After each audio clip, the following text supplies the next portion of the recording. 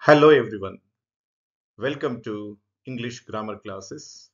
Today we are going to discuss if conditional clause.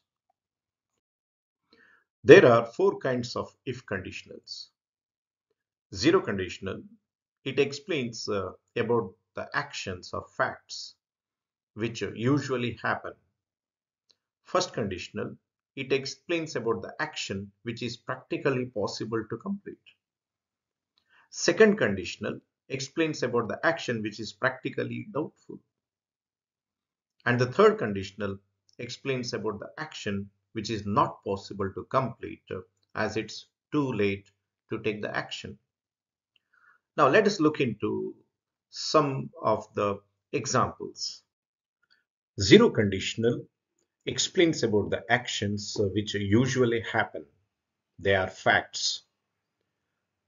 Zero conditional, in if clause we use present simple, and in the main clause also we use present simple, like throw, false, try, succeed, eat, leave. These are present simples.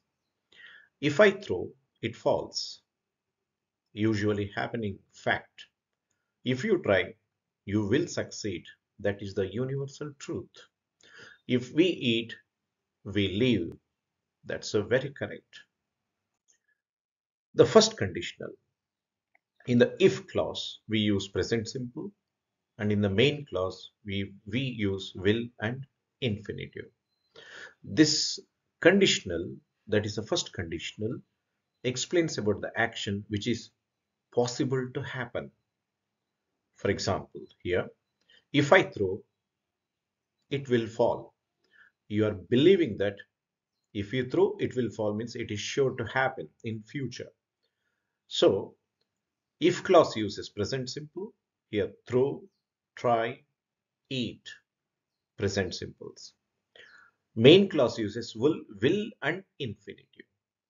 Will fall, will succeed, will live. That's what will and infinity. So if I throw, it will fall. That is your belief that if you throw, it is sure to fall. If you try, you will succeed. This is what the suggestions we get from everyone. And if you try, definitely you will succeed. That's a belief. And if we eat, we will live. That's true. Second conditional. This explains about the action which is doubtful to happen. All right.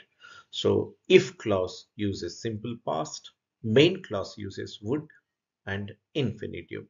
Now you know what are infinitives.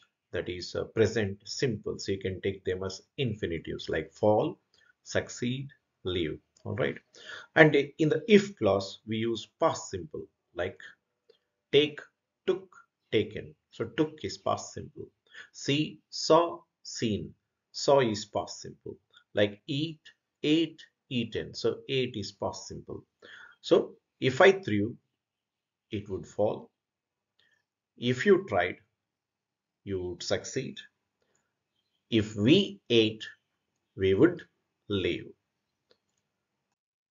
Third clause explains about the action which is not possible to happen as it is too late. In this, if clause uses past perfect and main clause uses would, have and past participle. You know past participles. Take, took, taken. Taken is past participle. See, saw, seen. Seen is past participle. That is the third verb. Now past perfect means had gone, had seen, had taken, had thrown. These are past participles. Means with had you use third verb, that is past participle. So if I had thrown, it would have fallen. If you had tried, you would have succeeded. If we had eaten, we would have lived. Now, these are the actions you hadn't taken in the past. Now you are regretting at present, saying that we would have done that. So, this is third conditional. All right. These are some of the examples I have given you. Zero conditional. If she cooks, I eat. This is usually happening thing. If she cooks, I will eat. This is your belief that the action is going to happen in future. That is sure. If she cooked, I would eat. This action is doubtful. If she had cooked, I would have eaten. Now, it is not possible to happen as it is too late. Look into another example here. If you practice, you win. That is the universal truth and usually happens. If you practice, you will win. It is a suggestion that is sure action to happen in future. And if you practiced, you would win.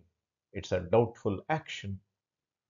And if you had practiced, you would have won. Now, it is not possible to happen as it is too late. I hope this video helped you in understanding if conditional.